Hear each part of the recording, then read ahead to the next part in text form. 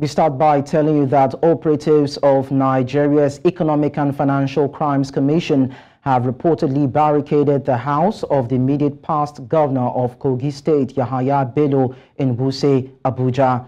It was reported that the EFCC siege is coming days after Bello held a meeting with President Bola Tinubu at the State House. Although there was no immediate information available to the reason the anti-graft agency stormed the former governor's residence, it may be connected with the alleged 84 billion naira fraud case against him, which the EFCC is prosecuting. The Anti-Graft Commission, in an amended charge, accused Bello of diverting 80 billion naira of state funds in September 2015, 4 months before he assumed office.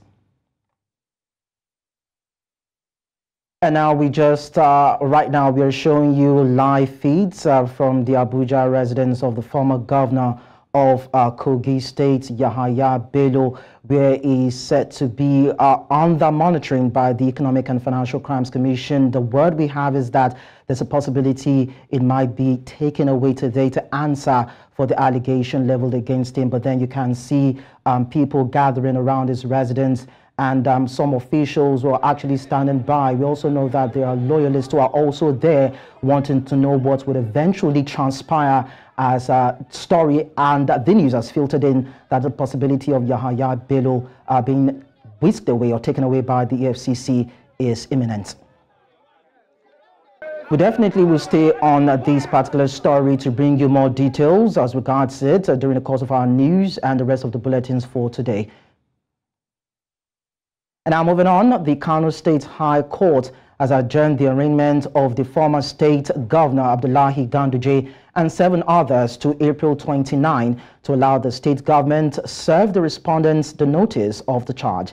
The Kano state government is accusing Ganduje of misappropriating public funds during his time as governor, including the purported acceptance of about $413,000 and 1.38 billion naira in bribes.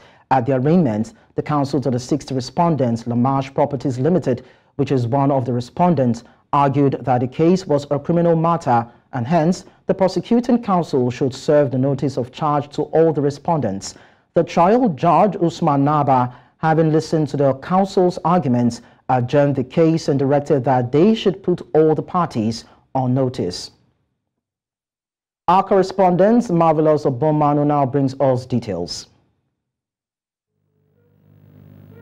Marvelous, I believe you can hear me, so I'd like you to just give us an update as regarding this particular issue that we have been talking about, most especially as it concerns the former governor of Kano State. Well, the inability of the Kano State, government to press criminal charges on the APC national chairman Abdullahi Ganduje stalled the much anticipated arraignment that is supposed to, happen today. Ganduje and 7 other parties, were supposed to be arraigned in court today. So at the court, the 6th respondent out of the 8 respondents is the only respondent, that made an appearance in court today. So he raised an objection that he doesn't want to continue the proceeding today, that the prosecution, which is the government, has not, filed the notice of the charges on them, on all the respondents, and therefore he urged the trial judge to discontinue the hearing of the case today. So after the trial judge, Usman Naba, looked at, their arguments, he now adjourned the case to 29th of April for continuation of hearing. And of course, one of the APC stalwarts that I had a conversation today immediately after the failed arraignment said that a former governor of Kano State, the person of Rabi Kwankwaso, that he has an interest in becoming the APC national chairman, and that is why he's trying to use the current governor to witch hunt Ganduje. And of course, you've learned of what is happening in Abuja currently, where personnel of the EFCC, operatives of the EFCC, had besieged, the house of the former, Kogi State governor, whom has been rumored to, eye the APC seat, the national chairman seat. So you look at the former Kogi State governor, Yahaya Bello, has been rumored to want to go for the APC chairman. And at some points, they are saying that Rabiu Kwankwaso also has an interest to contest, to join the APC and contest as the national chairman. So when you look at, the two issues, you may want to say that the web is somehow connected. A bit of speculations there, marvelous, I must say. But then, as the prosecuting counsel said anything in response as to why they did not serve the notice of charge to the said respondents? And okay, now the sixth respondent said that this is a criminal case and not a civil matter, and therefore that the prosecution ought to, serve the notice of charge to all the respondents. But in his argument, the prosecution said that it is not in the law that for him to file a motion to serve the notice on all the respondents. Rather, there is an alternative, either to send a print of the notice charge using the broadcast or the newspaper to publish those charges, and then they can see the charges from there. But then the trial judge said by that 29th he will be ruling on that application to say that whether, if the argument raised by the prosecution counsel that he's not obligated to serve that the notice charge to the respondents, that he has alternative, either to use the print media or the broadcast media to send a charge so that they can see from there. So it's about probably technical argument, which on the 29th the trial judge will be delivering judgment on that motion application raised by the sixth respondent. Well, of course, we understand based on the excuse given. Definitely, we understand that the constitution or the law is clear when it comes to protocols as regards what is to be filed and in what manner it should be. But then quickly, let's take your reaction as regards probably what the former governor of Kano has said, as Abdullahi Ganduje, if he has responded to any of these allegations, and the permutation or the political speculation that he said that the current governor of Kano is interested in this particular case because of its political ambition. Has he responded to this? Oh, he hasn't responded yet, although they are yet to serve the criminal charges. They are yet to serve that criminal charges. The government of Kano State is yet to serve the notice of those charges to him. So that is why both him, the second, the third, the fourth, the fifth, the seventh, and the eighth respondents didn't make any appearance, only the sixth responded. So once the prosecution, which is the government, serves the notice of the charges to all the respondents, then he can be allowed to make comments, either directly or through his representative counsel. Okay, marvelous, Bomana, thank you so much. This is one case that I believe that we'll continue to keep our eyes on, and we hope that we'll get enough details. Our eyes are on the 29th of April to see what the trial judge will eventually rule in terms of this particular case. Thank you so much. Okay. Moving on with the rest of the stories now. In the war against money laundering, terrorism, financing, and other financial crimes in Nigeria, anti-corruption experts say adequate information relating to beneficial ownership of assets is crucial to ending public service corruption. This was during a training session organized by Nigeria's Financial Intelligence Unit in partnership with the Rule of Law Coalition, aimed at building the capacity of law enforcement personnel in using available information to tackle graft. Joshua Imarai tells us more. According to the latest Transparency International Corruption Perception Index, Nigeria scored 145 out of 180 countries ranked. While many say this reflects the sorry state of corruption in the country, they agree there's a need to tackle this monster headlong. Some anti-corruption experts converge on Abuja, Nigeria's capital, to train personnel from anti-graft agencies on how to utilize beneficial ownership information to combat corruption. We cannot have a comprehensive BO. For real, it's not going to happen. Already I know that FRS have one, that they already have, NITI has.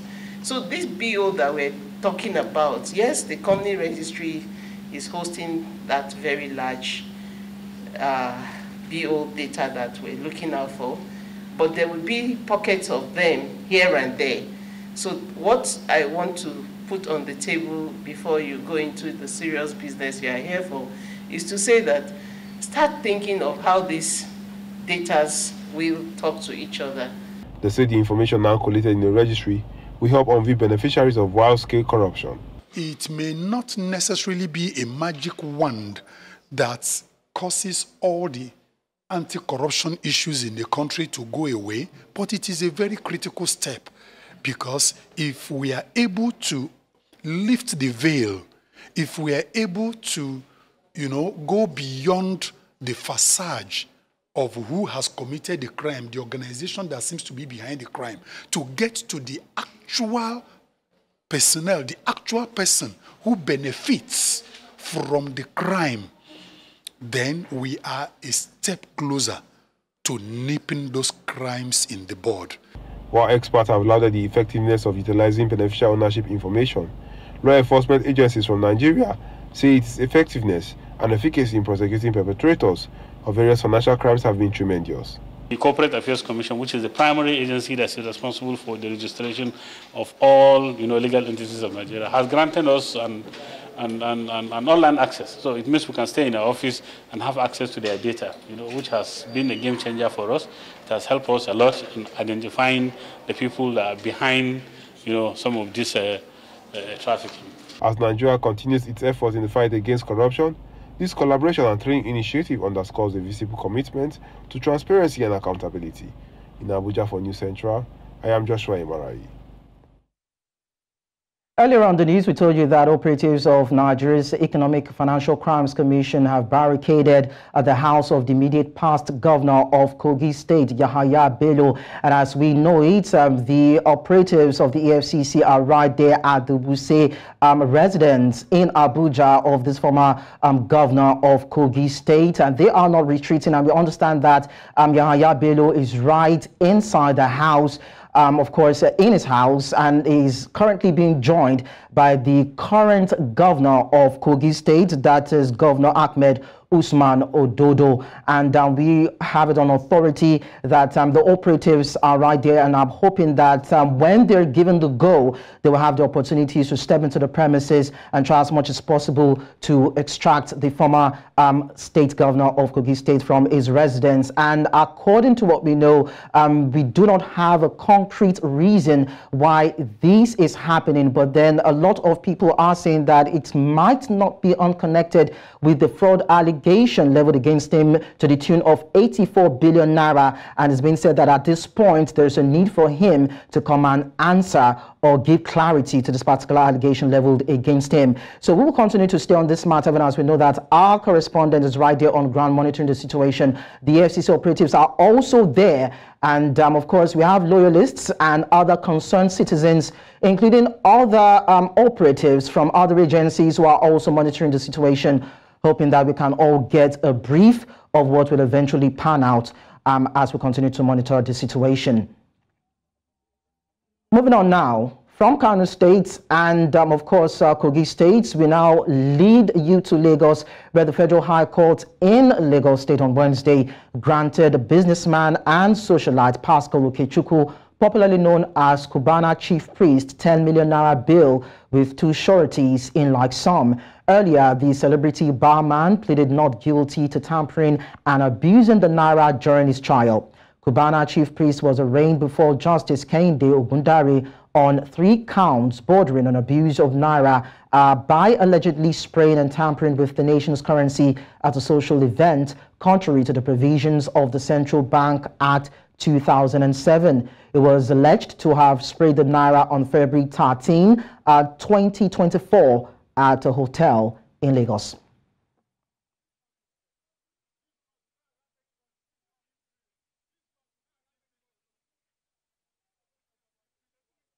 There is more to come your way on News Central now. Do stay with us. We'll be back after this break. Many thanks for staying with us. We now tell you that election stakeholders in Nigeria have called for far-reaching reforms in the nation's electoral process in order to improve and build the confidence of citizens. They called for the amendment of the Electoral Act, expressing worry that it has been unable to compel candidates from political parties to play by the rules. Idong Joseph reports. A national multi-stakeholders forum convened to provide stakeholders with the opportunity to recommend areas needed for electoral reforms. Inspired by controversies that trailed the 2023 general and off-cycle elections, especially surrounding the use of technology in voting and transmission of election results, they said there are visible gaps in the nation's Electoral Act. The quote-unquote glitch that Nigerians heard of on election day remains a major drawback as far as the 2023 election is concerned. I know when we have logistic problem before the ballot papers, the necessary tools to get to the electorate members, they feel superbly tired that where this thing coming from, and it's actually giving them a doubt of what is going on. Some school of thought believe that the election happens to be the best so far, and some believe that no, we can do better. But whether we can do better, whether that has been the best, there is one underlying factor that everybody agrees on. There is a need to have a reform.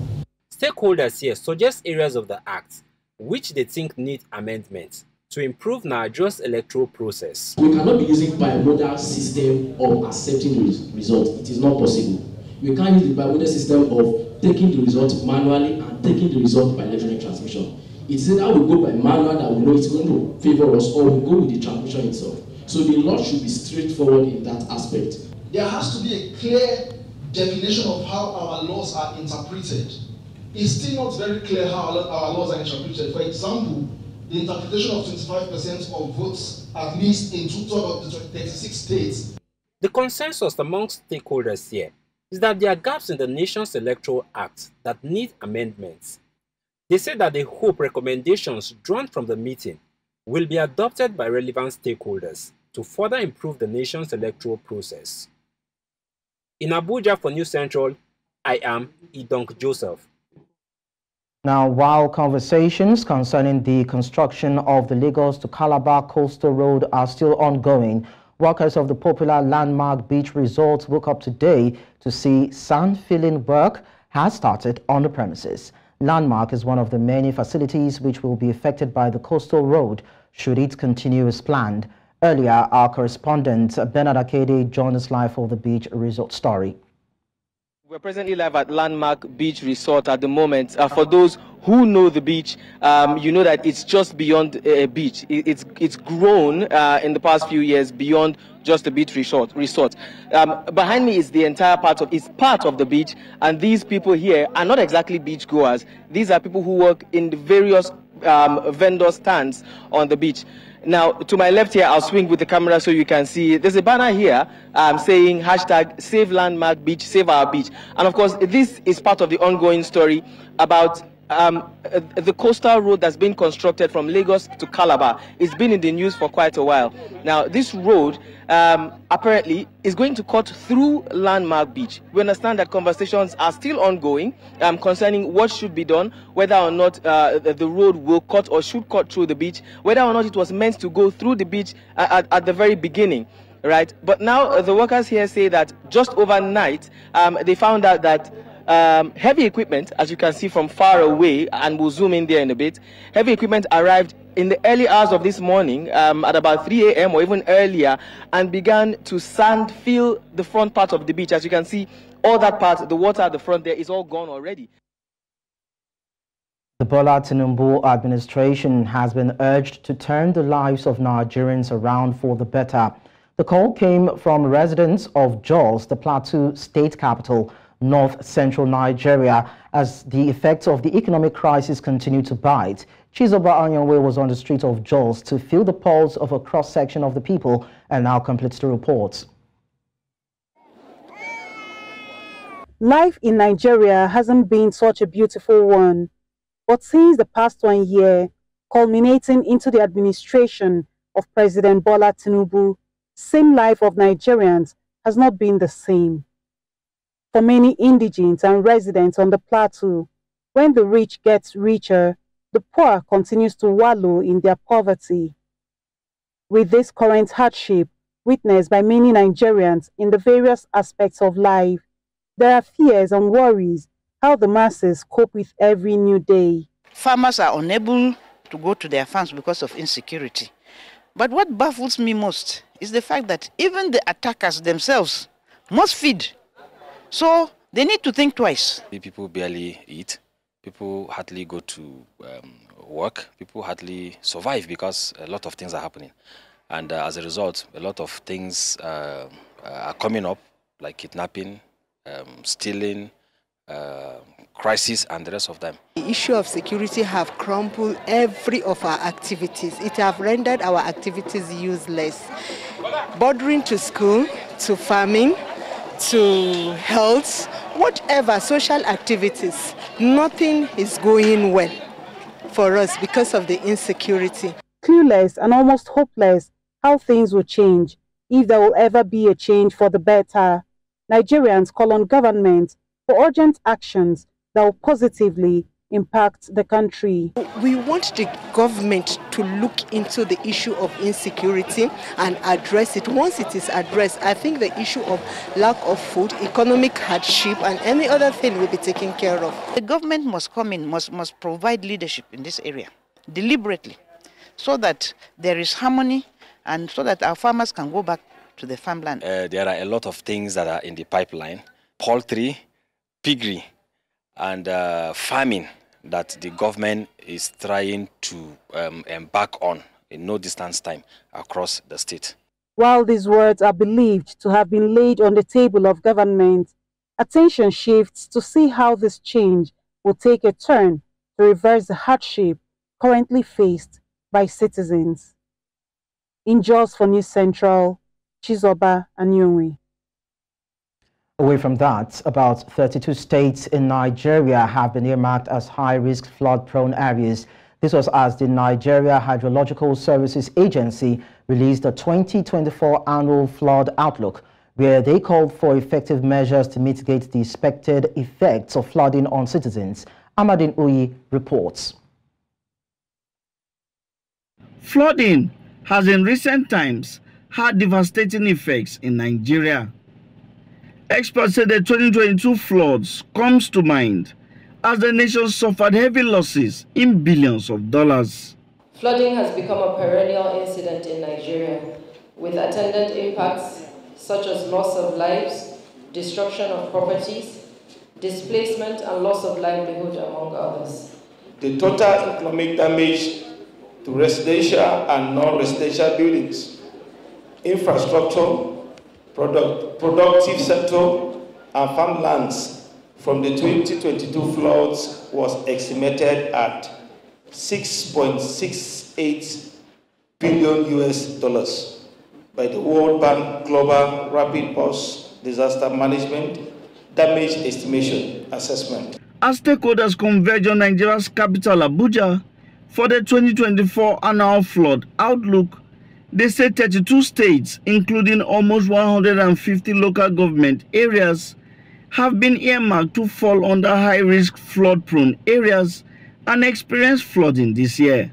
The level of floods in this category is expected to be high in terms of impact on the population, agriculture, livelihoods, livestock, and infrastructure, and the environment. Part of 72 local governments across the country fall within the high flow risk areas in the months of April, May, and June, while part of 135 local government areas in the months of July, August, and September, and part of 44 local government areas in the months of October and November 2024 are within the high flood risk zones. We must increase very strategically and responsibly water harvesting technologies so that rather than have flooding, let people have water stored for them to be able to do dry season farming or irrigation farming. They are calling on state governments to prepare beforehand so as to be able to mitigate the effects on citizens. In Abuja for News Central, I am Amadin Uyi. The news. UN Human Rights Chief Volker Turk meets IDPs in DR Congo. Details of this and other stories to come your way shortly. To stay with us.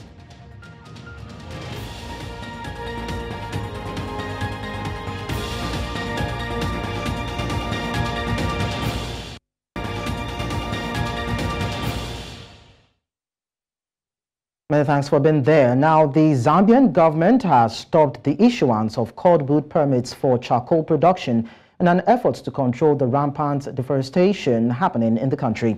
According to the Minister of Green Economy and Environment, Collins Nzovu, the decision will initially affect 3 districts where charcoal production is rampant in the central and southern provinces before spreading to other parts of the country. Zambia is expecting a drought due to poor rains and a massive cutting down of trees over the years, contributing to severe droughts. To discuss this, I'm being joined by a climate change expert and an executive director, Africa Voluntary Carbon Credits Markets Forum, Angliston Tambani Sibanda. Thank you so much for joining us on the news.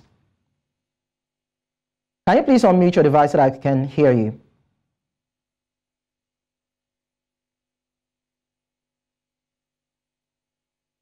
Hello, Angliston, can you hear me? It's a pleasure.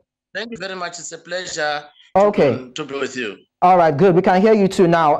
How significant is the impact and the role of charcoal production when we talk about its contribution to deforestation, carbon emissions, and overall climate change? Charcoal plays a big role, not only in increasing emissions, but it's also fueling deforestation. And I think the Zambian government has taken it's actually a positive step that the Zambian government has taken, notwithstanding the fact that from a climate change mitigation expert point of view, charcoal also plays a role in terms of regenerative agriculture and soil management. So I think it's a question of managing the balance. Remember, there is also a challenge of energy, which is affecting these communities that are having to rely, have had to rely on coal. So hence it is very important for to have an investment into the just energy transition to ensure that while we are burning charcoal, we also plant trees, but we also make sure that communities have alternative sources of energy. So that balance is actually very critical, which is why the same thing that's going to affect our transition away from fossil fuels in Africa. We're going to experience a similar problem where there is a need to manage our environment, but at the same time, we still have communities that are dependent on charcoal. You just mentioned the fact that you are throwing your weight behind what the Zambian government is doing and what should be done in substitutes for the ban. But then I'd like you to speak further on the potential short-term and long-term effects now of the ban on charcoal production permits, most especially as it affects the producers, the market itself, and the environment as a whole. Yeah, it's a whole lot of issues. It brings with it issues of sustainable livelihoods. We have communities that have been dependent on charcoal production, whose livelihoods are now being affected all of a sudden. We also have communities that have been dependent on charcoal for energy, now that have got to find alternative sources of energy. And this... Oh, dear me, I think we just lost connection with Angliston right there. But hopefully, maybe he can rejoin us on the news to talk more about this, if possibly we can accommodate him. Moving on now, UN High Commissioner for Human Rights, Volker Turk, has paid a visit to camps for internally displaced persons in the northeast of the Democratic Republic of Congo. During his 3-day visit, Volker would have a series of meetings with human rights defenders and civil society organizations, as well as with President Felix Tshisekedi and members of the government. Between 10 and 15 civilians were killed in weekend attacks in the Beni region in the eastern DRC. in new attacks blamed on ADF rebels affiliated with Islamic State. Last Friday, it was reported that 14 civilians were killed in several places in the neighborhood, and a new attack targeted another on the night of Saturday to Sunday, leaving 2 more people dead. With a group of people who had been displaced as a result of horrible violence. Massacres were committed in their homes, and they have been here for the last 4 years. Their most fervent wish is to be able to go back. And now in the north of the continent, the United Nations Special Envoy for Libya has tendered his resignation, saying the world body could not successfully support the North African country's political transition as its leaders had put their own interests above finding a solution. Senegalese diplomat Abdoulaye Bathily made this known while speaking with journalists. He said, under the circumstances, there is no way the UN can operate successfully. Yes, I did tender my resignation to the Secretary General and explained for these very reasons. And of course, it's up to the Secretary General to draw the conclusions therefrom. We have seen in recent months the development of parallel initiatives which have the objective, even if it is not declared, to disrupt the UN-led process. It's very sad, but to note, as I said, in Libya today, the bulk of the Libyan population want to get out of this mess. They came to me and asked for a formula which will go beyond those leaders who do not want to put an end to the crisis of the country. Still ahead on the news. Airport diverts flights as floods hits Dubai. Details of this will come your way in a short while.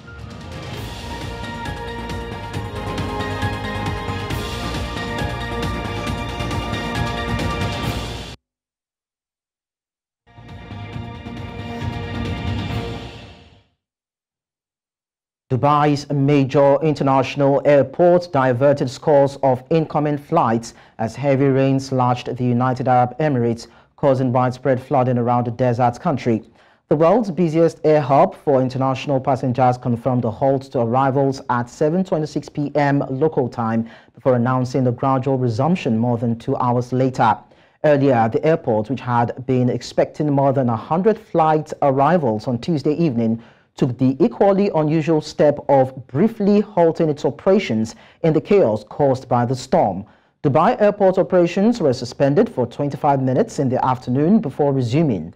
Unconfirmed images on social media showed planes taxiing across an apron flooded with standing water. Departure flights remained in operation during the evening, but were plagued with delays and cancellations. Access roads to the airport were also badly flooded. And joining us to give us more details on this is our international correspondent, Afia Hagen. Afia, it's nice to have you around. Now, tell us some of the impact that this has had on Dubai. Well, first of all, you mentioned flights there, and flight cancellations are continuing from some parts of the United Kingdom. Emirates have cancelled all their flights in and out of Dubai because of that extreme flooding which has hit the airport, but as well as flights being cancelled, you also have darkened road, you had lightning flashes taking places over the past couple of days as well. Schools across the 7 sheikdoms that make up the United Arab Emirates are closed at the moment. Government officials are working from home and have been told to work from home Tuesday into today, Wednesday. Private companies are also telling their employees to stay at home, to work from home also. Now, there is no information about the overall damage. We know that one 70-year-old man has died when his vehicle was swept away by flood water. And it's the heaviest rainfall that Dubai has seen since records began in 1945. A year and a half's worth of rainfall fell in one day. This is quite unusual to have happened in the United Arab Emirates, but then some people have questioned, of course, this is UAE that, according to what we know, has rain control and management technology, and some experts are saying probably the manipulation of this natural phenomenon is what, and of course the dredging of the sea to have a Dubai city with all its ecstasy and aesthetic beauty and business is what that has now triggered what is happening in Dubai now. Is that a plausible calculation or reason for the flooding that, of course, we have seen happened in the country? Well, a lot of people are saying that this is possibly down to cloud seeding. So cloud seeding is a man-made type of climate change, and that's when certain chemicals are put into the atmosphere to make it rain, basically. And Dubai, obviously in the Arabian Peninsula, can get extremely dry. It doesn't really rain, occasionally in the colder months, but rain is quite rare. So cloud seeding is used to encourage the rain, basically, and increase rainfall.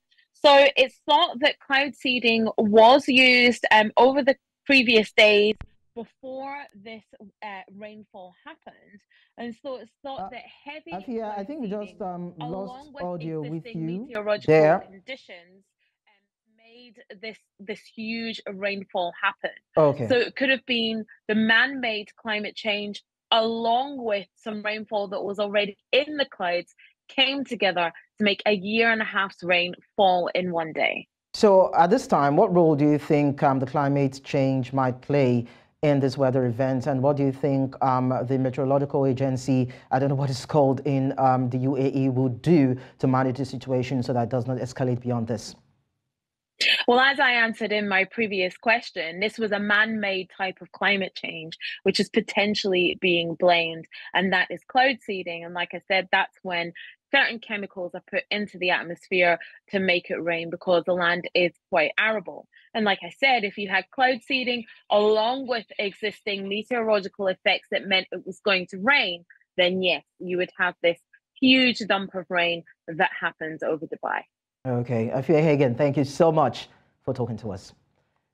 Let's now tell you that Israel faces pressure from its allies to refrain from striking back at Iran for its unprecedented missile and drone attack as Washington and Brussels vow to ramp up sanctions against the Islamic Republic. British Foreign Secretary David Cameron and his German counterpart Annalena Baerbock were the first Western envoys to visit Israel and urged calm after Iran's weekend attack, against which Israel has vowed to retaliate. Prime Minister Benjamin Netanyahu, after meeting with both foreign ministers in Jerusalem, said Israel will make its own decisions and do what it needs to defend itself. אני בא עכשיו מפגישות עם שרי החוץ של בריטניה וגרמניה.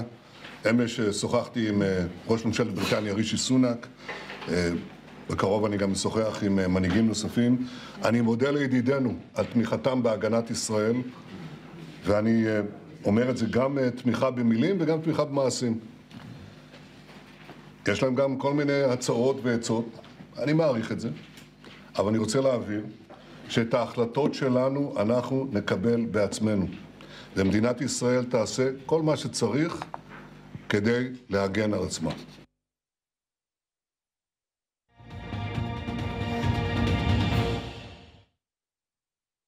Talking business now, the Nigerian stock market extended its losing streak for the 8th session, with the benchmark index closing 1.93% lower. This marked the largest single-day decline since February 19. The weak performance was driven by selling pressure in telecom giant MTN Nigeria with minus 1.32% and Tier 1 banks GTCO minus 3.66%, including FBNH minus 5.61%. The year-to-date return dropped to 33.48% and the market capitalization decreased by 1.11 trillion naira. Vincent Oshoma, head of capital markets at Interstate Securities, shared insights on the situation during a guest appearance on the Business Edge show.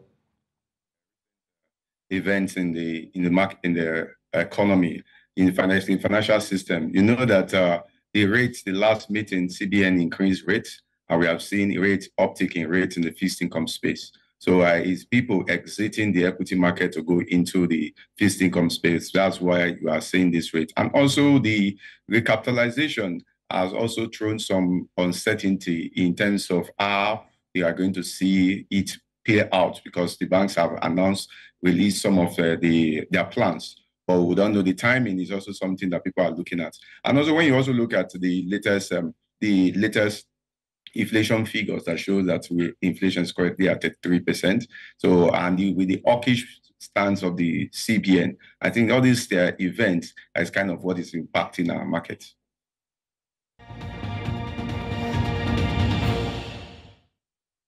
In sports, Moroccan midfielder Sofiane Amrabat has been handed a 2-match suspension, which will see him miss his country's next 2 World Cup qualifiers following the red card received during the Africa Cup of Nations clash against South Africa in January. Officials confirmed on Wednesday. Amrabat was sent off after holding back Tebego Mokoena, a decision that was made by the referee only after a VAR review when the 2 nations met in their round of 16 encounter at San Pedro on January 30. Mokoena went on to score a perfectly struck free kick from the resulting foul, handing Bafana a shocking 2-0 victory over Morocco, who had entered the tournament as pre-tournament favourites, having reached the semi-finals of the previous World Cup just 13 months earlier. We also tell you that Jude Bellingham has issued a strong call for football authorities, particularly in Spain, to take more stringent action against racism following the latest incident involving his Real Madrid teammate Aurelien Tchouameni. The England midfielder's demand comes after Tchouameni was subjected to racist abuse from a Mallorca supporter after scoring a Real Madrid's match last weekend. This disturbing incident is the latest in a series of racist incidents that have plagued Spanish football, with Bellingham's fellow Real Madrid player Vinicius Jr. being a frequent target of offensive chants and gestures from spectators.